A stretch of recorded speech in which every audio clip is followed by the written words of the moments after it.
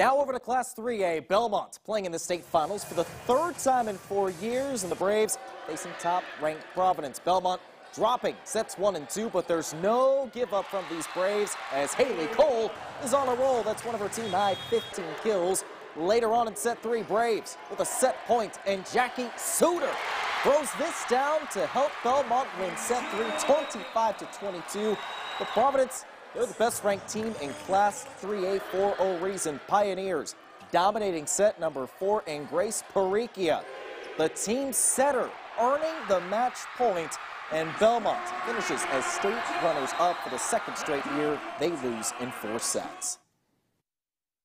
I'm just overall thankful for my coaches, teammates, and all of my supporters along the way. I'm just so proud of this opportunity that we've had, and I'm just really thankful for all of that.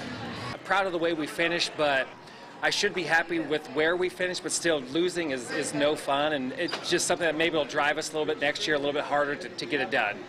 Bellmont finishes the year with a 30-7 record.